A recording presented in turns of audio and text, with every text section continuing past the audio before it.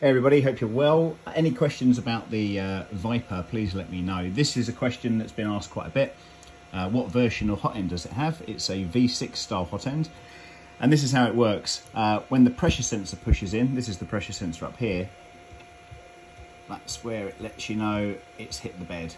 So a little circuit board here, bunch of fans inside of here as well. And obviously this is the breakout board at the back. The cable goes up and goes back into the motherboard.